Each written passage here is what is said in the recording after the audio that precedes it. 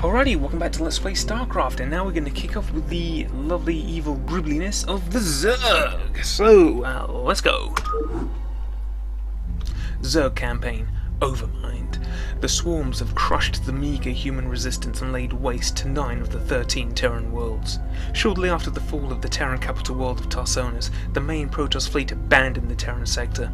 Now, efforts continue on Tarsonis to weed out the remaining Protoss forces. Ooh, drama.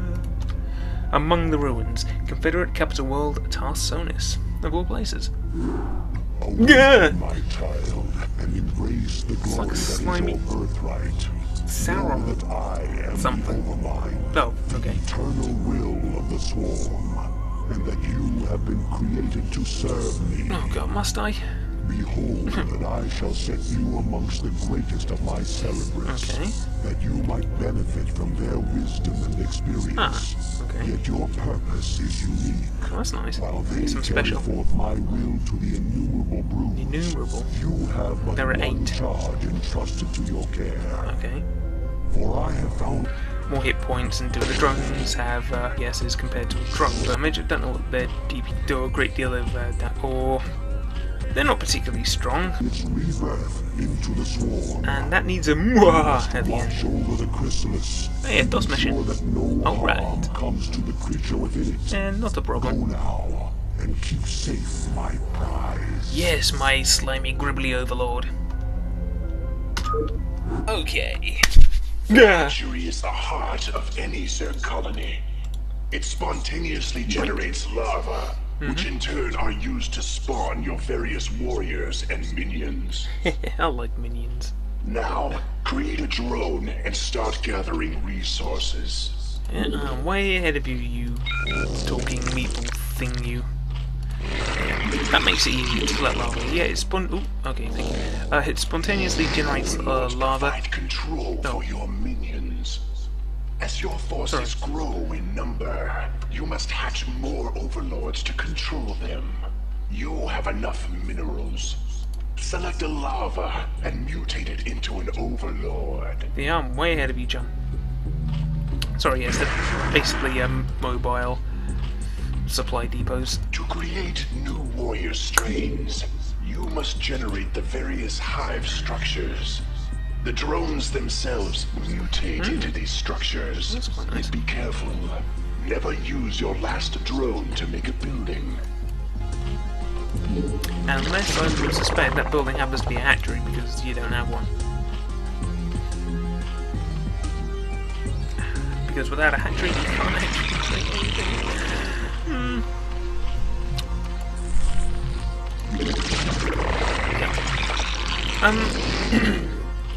Let's say this is one. Yeah, okay. Sorry, I thought I was talking again. One thing that I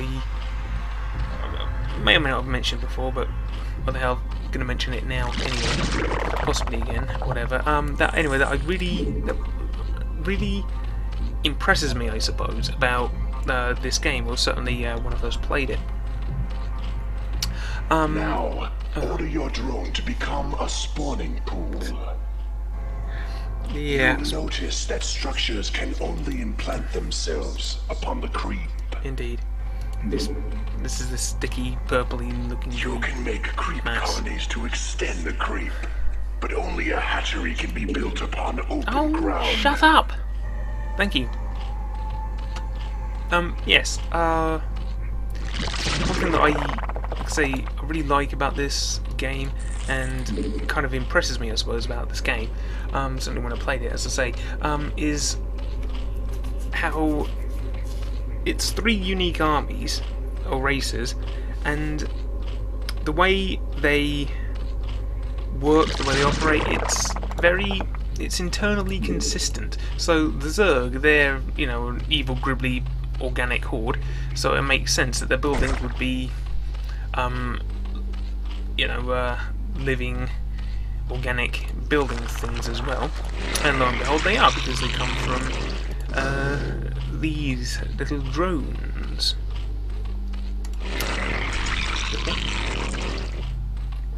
And as we'll see with the Protoss, they follow the whole high-tech route as well, which is, like I say, very cool, I think, to see. So once we've got a few minutes while this has been built, okay, why am I building one? Well, as I said, up to a maximum of 3 larvae, which isn't very good for rapid army building. So you can have another hatchery to make it a bit quicker to construct, well, to train to spawn would be a better word, army! And speaking of which, the Zergling, the mainstay of the Zerg ground forces.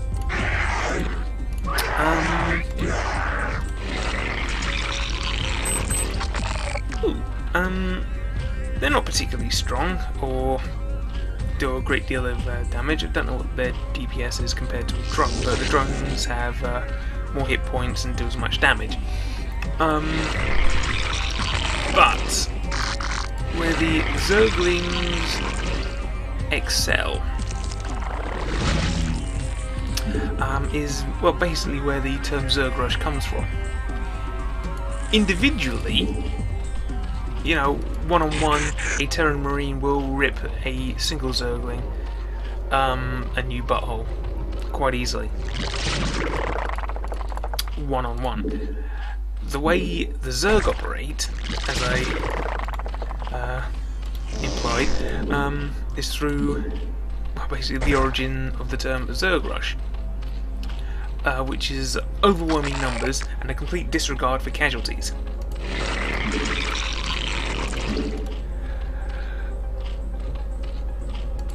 Furthermore, as we'll see momentarily, once we get a spawning pool, of course,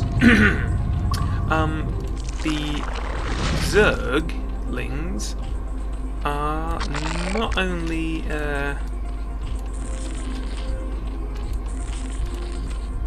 very cheap, but each egg will sprout 2 of them, making them cheap and very easy to replace. Ooh, 3. Well, need a hydralisk. We can require some Vespene gas. Never mind more. Now let's slap that down there. There we go. I love doing this. Greetings, I am Zaz. Hello. I too am a cerebrate of the Overmind. I have located go on, are you? A band of Terrans who could threaten the Chrysalis and the Hive Cluster. Oh, really? You must not allow them to leave here alive. Ah, I'm way ahead of you. Woo! Gar.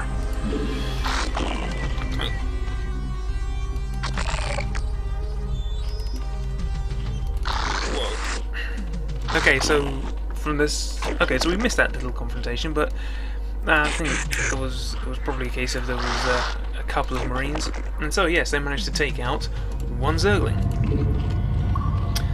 But as I say, seeing as these things are very cheap, very easy to replace, or very quick to replace,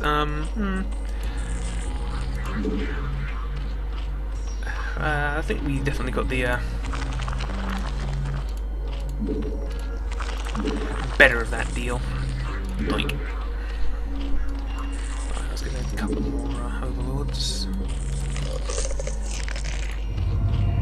Okay.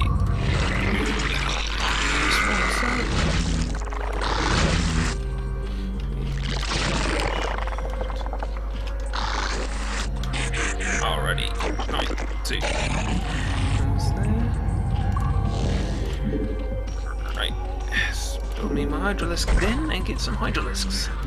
And then we really will be ready to push up and kill some Terrans.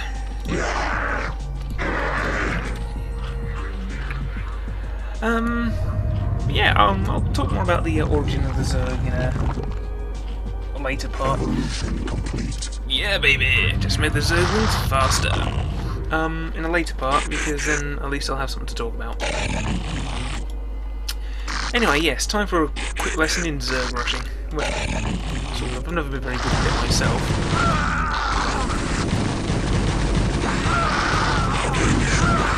But I mean, this is the basic theory behind it.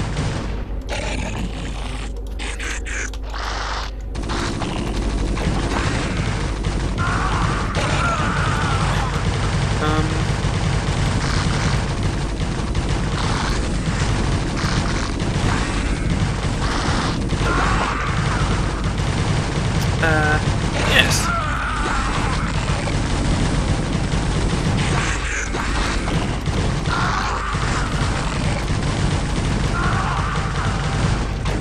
Basically, swamping them with so many enemies, they just don't know what to do.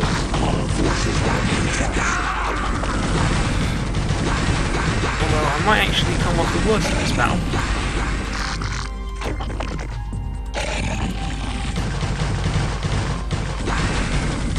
Oh. Okay, not my finest moment, I'll grant you, but okay, get Hydralisk, and I was aiming for Zerglings, but never mind. But yeah, it could have been worse. So increase Hydralisk range, though. I should have wiped out this little base first, though. Never mind. But yes, as you see, that's basically where the whole term Zerg Rush comes from. But I mean, going back to what makes the races interesting again, is again how their armies and such like work in a logical way. So the buildings, yeah, it's an organic thing, so they're not going to have mechanical structures as such. They're going to have organic structures, and you know they're organic because they're grown from organic things. You know, they don't have supply depots or anything like that, but they do have overlords. Oh, you cheeky little marine, you. Yes, overlords. There we go. To offer control to all these little insectoidal things. Which can make sense, and they also, as we find out in later missions, aside from being a detective unit, they also spending on anything else. They also act as dropships, effectively. Yeah, it's just it's things like that I really quite like.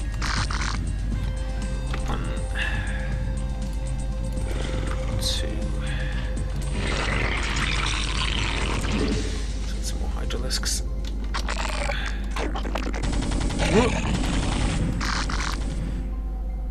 Oh, of course, Barrow is also fun. Oh, and yes, buildings. You can't repair buildings, but you know they're organic, and they will slowly heal over time. Which again is kind of cool.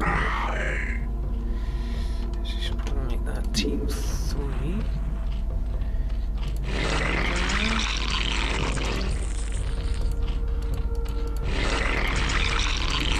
There we go. Another dozen Zerglings. Cool.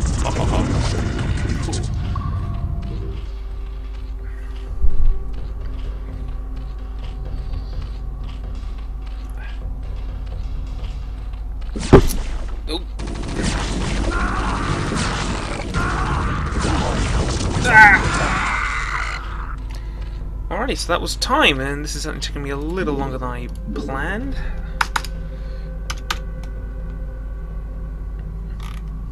Really? Alright. Sorry, I thought it was up to more than that. So, that's it. Oh God! We're gonna die! Don't you understand? We're all gonna die!